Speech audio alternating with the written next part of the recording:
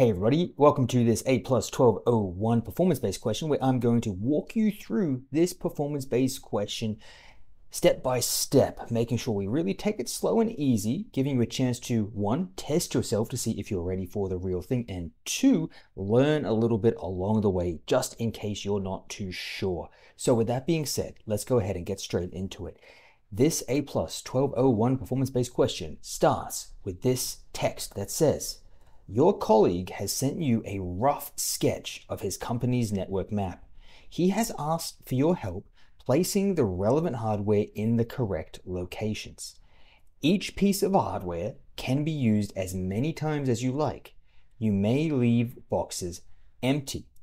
Okay, so that's rough instructions. We know we are going to get a description and a sketch. Let's go to the next one and see what we get. Okay, this one looks like the verbal or written description of the network, and on the next one we have the visual representation of the network, and then on the next slide we have our hardware options that we can choose from. So essentially what we're going to have to do is read through this written description, have a look at the physical network layout, and then based on that we're going to have to select the correct hardware option and slot it in the correct spot. So that's essentially going to need us to, or require us to know what do different devices do, and based on the requirements that were given, which device should we select. So with that being said, let's get straight into our written description and see if we can figure out what the first one might be. It starts by saying, the company has 3 key departments within it, one for finance, one for sales, and one for IT.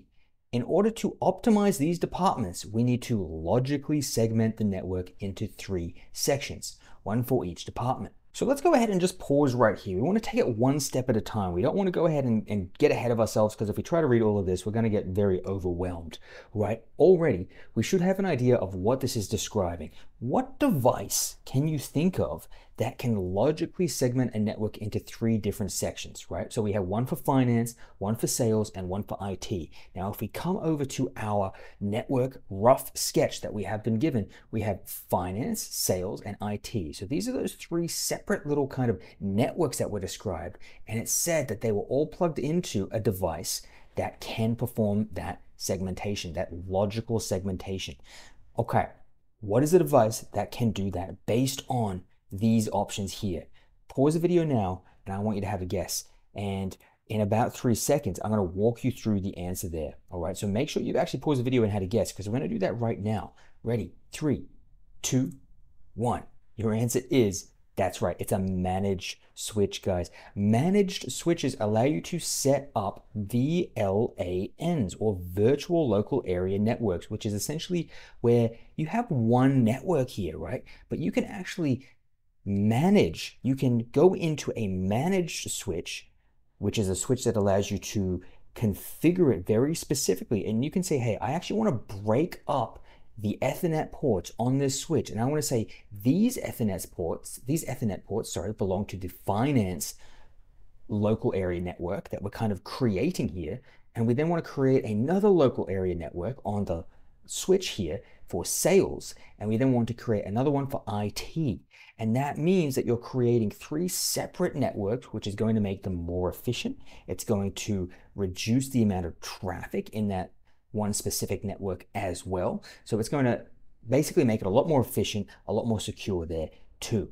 So the correct answer for that one was managed switch. Hopefully that made sense, guys, and hopefully you were leaning towards that one. Let's go ahead and keep on reading, all right? The device that is responsible for that segmentation then needs to be connected to a less complex version of itself, which will then connect to another device where Ethernet cables will be terminated. Okay, so the device that performs that segmentation, we've already confirmed that is a managed switch. What is a less complex version of that? This device is then connected to a less complex version of itself here. What is a less complex version of a managed switch? What's the name for it? Let's have a look at our options, see if you can find it. Pause the video and have a guess. Your answer is going to be coming in 3, 2, 1. That's right, it's an unmanaged switch. So in case you forget, a managed switch allows you to perform very specific settings, right? You can configure, configurations is the word I was looking for. You can configure virtual local area networks and a wide variety of other things. You can really go in and configure the specifics of that. However, an unmanaged switch is just a switch. You can't really configure the settings on it. It just has the Ethernet cables plugged in and will use the MAC addresses there to send that data to where it needs to go, but there's no virtual local area networks. There's no additional configuration. Okay, so that is the only one it could be, because a managed switch is like the high-tech, more expensive version, you could say, whereas an unmanaged switch is the lesser version of that. What else did it say here? It also said that that unmanaged switch will then connect to another device where Ethernet cables will be terminated. Okay, so what does this connect to? The unmanaged switch connects to what looks like another little sub network here. And it also connects to this box over here and then this box over here. So we're not entirely sure which box it would be, but we can kind of deduct, can't we? Right? This one here looks like it's a bridge between this larger network over here and this network over here. So there's a specific device that you generally want to sit between different networks, and it goes here, right? So we can safely say, if we have a good understanding of the different places that different devices go, we should know a security-based device that should sit in between different networks there. Okay, so we can rule that one out just by deducting and understanding what should probably go there. So that leaves these two. This one is connecting to a single device. Well, this one looks like it's connecting to a sub-network of some kind. So that really just leaves this one as the most likely option there. Now, it said this device is where Ethernet cables are terminated. Which one of these devices here is where Ethernet cables are terminated? There's only one where they are terminated. Have a guess. Your answer is going to come up in 3, 2, 1. That's right. It's a patch panel, guys. Patch panels are essentially where you take those Ethernet cables from your entire network and you terminate them in that patch panel. All right, we should be familiar with that. I'm not going to go into super in-depth what a patch panel is any more than that. I do cover it in my A+1201 course, which you can find on my YouTube channel. I do nice little drawings and everything there, little stick figure drawings. People seem to like them, so if you want to check that out, that is on my channel. But for now, we're going to go ahead and move on. Hey guys, this video is sponsored by the A+ Core 1 and Core 2 Ultimate Learning Guide. This learning guide has helped many people pass their Core 1 and Core 2 exams, meaning that they can move on to their Network Plus and Security Plus sooner rather than later. In the learning guide, here's what you will get. Detailed notes, revision notes, active recall questions, and multiple choice questions for every single exam objective. 3 full-length practice exams with performance-based questions, a document with performance-based questions, a video showing you exactly how to study using multiple choice questions so you will be moving ahead of 99% of other people at a much faster rate because you are studying more effectively. A video giving you test-taking tips in case you get stuck on a question in the exam, a video showing you how to use free AI tools to 10 times your study sessions.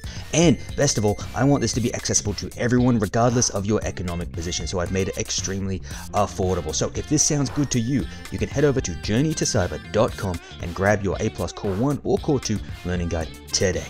That's that first paragraph done. Now, what about the second one? It says, the finance department has 4 employees, each of which require permanent stationary devices to work on. The IT department is the same. The sales department only requires 2 permanent stationary devices to complete their work on, but staff members are required to travel on occasion and complete work off-site, so the other devices need to be appropriate for this purpose. All right, so basically that little paragraph is outlining what devices are going to be in finance, what devices are going to be in sales, and what devices are going to be in IT. So let's go one by one. It says the finance department has 4 employees, each of which require permanent stationary devices to work on. All right, what is a permanent stationary device that you might work on? Here, pause the video and see if you can find what the finance section should have. Your answer coming in 3, 2, 1. That's right, guys. It's going to be pretty simple, a little too simple that you might be suspicious of it. They're just going to need workstations. That's it. And there may be some questions on your exam where you think, hey, like, is this right? It seems a little too good to be true. Sometimes, look, you just got to trust that you are making the right decision. And in this case, that is the right decision. So hopefully you got that one. Let's have a look at what else they said. They also said the sales department only requires 2 permanent stationary devices to complete their work on, but staff members are required to travel on occasion and complete work off-site. So the other devices need to be appropriate for this purpose. So 2 permanent and then 2 empty spaces. And it said the other devices, which applies this to. So what are the permanent ones where we do work? We know it's a workstation. What about the other one? Have a look. I'm sure you can figure this one out. This one's really not rocket science. Your answer coming in 3, in 2, in 1. That's right, guys. It's just a laptop, right? You take a laptop from one place to another. This one's not too tricky there. And we missed one there. Actually, the IT department said it's the same as the finance department, right? So that's really just giving it away. I'm not even going to do the countdown. We know that that is going to be workstations there. We know that's going to be the case. Okay, now it might get a little bit trickier, right? It's been a little cruisy. Let's see if it gets any trickier here. To improve security, we need a secure public-facing section of the network so customers can interact with us via HTTP, IMAP and SMTP, and port 53. On top of all this, we also need an internal server dedicated to name resolution and another one for file sharing. Okay, guys, so we are going to need to use our knowledge of ports and protocols to figure out what goes in the relevant section here. So we essentially have a few slots where this could go, right? We have this slot and this slot. Now, I'm going to give you a little hint, as I talked about before. These sit between networks. So we've got the internet out here, and then we enter another network over here. Generally, you're going to have a security-based device sitting between networks. So same for over here. There seems to be a network here, and this is sitting between them. That's going to be a security-based device. So we should be able to almost deduct what that may be. So that leaves us with 2 potential options. We have this little sub-network over here, and we have this little sub-network over here. Which one do we think this is talking about? It says to improve security, we need a secure public-facing section of the network. A secure public-facing section of the network. Which box is that talking about? This one or this one? Which little network portion are we looking at here? Pause the video, take a guess. Answer coming in 3, 2, 1. It's going to be this one, guys. And that is what is referred to, and you will need to know this for your exam, as a demilitarized zone or as a screened subnet. And that is essentially where you have your primary network over here, right, with all of your infrastructure, your IT, your sales, your finance, your switches, your patch panels, everything you got over here. But there's resources that the public may need to access. You don't want to have them accessing that in your primary network, because then they could potentially gain access and jump to your other devices that you have in here, and then you're completely compromised. Whereas if you have a screen subnet, which is basically like a small network portion only designed for those public-facing things that we are discussing, then if they gain access to this, they still have to go through steps to get access to your primary network. So there's some segmentation happening there. So we're looking over here. Now, it says they have something that allows customers to interact with them via HTTP, IMAP, and SMTP, and port 53. So we've got 3, what we're going to say are servers here. Based on this, let's have a look. We've got HTTP. Let's do that first, okay? Which one of these will allow you to interact via HTTP? Pause the video. Your answer coming in 3, 2, 1. That's right, guys. It's going to be a web server. You need to know that web servers operate over HTTP and HTTPS, and you also need to know the port number that is associated with that for your exam before you take it. What was the other requirement? There was another one that said IMAP and SMTP. So we need to know what server is going to use IMAP and SMTP. Pause the video, have a look. Your answer is going to be coming to you in 3, 2, 1. That's right, guys. It's going to be your mail server. IMAP and SMTP are both email-based protocols. SMTP sends the mail, IMAP retrieves the mail in a synchronized way. Again, I go over all of this properly in depth in my course on my YouTube channel. This is just a performance-based question, so it's not going to be super explanatory there on that front. Now, the other final requirement was and on port 53. Now we need to know what protocol operates on port 53. What protocol operates on port 53? Pause the video and have a guess. Your answer's coming in 3, 2, 1. It's going to be a DNS server, guys. That is going to be the one. So DNS operates on port 53. So long as you know that, which you are going to need to know before you take your exam, you should have been able to get that one right. Now, let's have a look. We're almost there. It says, on top of all of this, we also need an internal server dedicated to name resolution and another one for file sharing. An internal server dedicated to name resolution. Let's start there. Okay. So we can go here, here, here, here, here, or here. Let's have a think. Where do we want to go, first of all? We've already talked about how these are probably going to be security related because they sit in between networks. So it's going to be over here. I'm going to give that one away to you. Which one of these is involved in name resolution? Pause the video if you need more time. Your answer's coming in 3, 2, 1. Here we go, guys. It's DNS. It's an internal DNS server is what that is talking about. DNS servers, as I'm sure you're aware, help translate between human readable URL addresses and IP addresses, all right? We should hopefully know that one. Now, the final, or one of the final requirements here is we also need an internal server dedicated to file sharing. Was that instruction there? Which one of these is dedicated to file sharing? This one, again, hopefully we got this one. You are going to need to know the roles of different servers and be able to identify them based on the given requirements or description.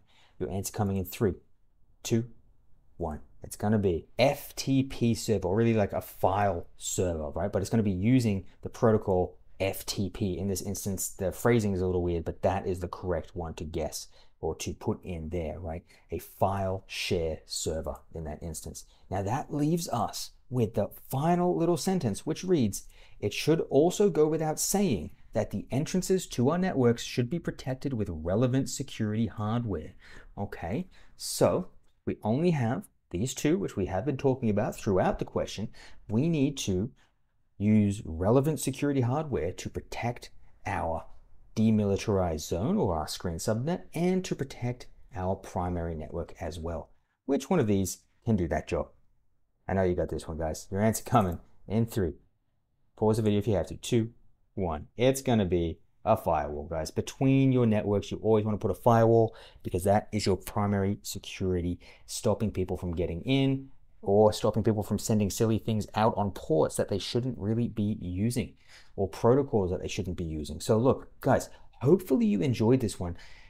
This one may have seemed like more of a networky question, but really it just relied on you understanding what each of these devices do. Based on the given description, could you identify what device was being described essentially, and can you put that in the correct place within a network? You may very well get a question like this. I hope you enjoyed it, and if you do want to get your hands on the learning guide, you can head over to journeytocyber.com and grab my learning guide over there. You've got everything organized by exam objective, and for every exam objective you get detailed notes, you got active recall questions, you get multiple choice questions, and you get 3 full-length practice exams. So it's pretty much like everything that you can get out there, all the separate resources, but all in one place and all for the most affordable price that I think you are going to find out there. You also get instructional videos where I show you how to actually study too. So you're not going to be walking in blind, and I basically hold your hand and walk you through the entire process. So if that sounds good, journeytocyber.com/1201. Otherwise, guys, I'll see you in the next video. Bye.